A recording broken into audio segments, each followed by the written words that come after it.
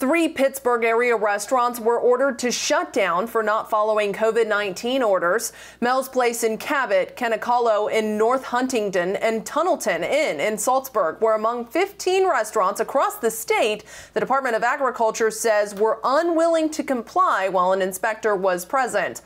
3 of those 15 were allowed to reopen after a re-inspection. From January 11th through January 17th, the Bureau of Food Safety performed more than 100 inspections driven by COVID-19 complaints.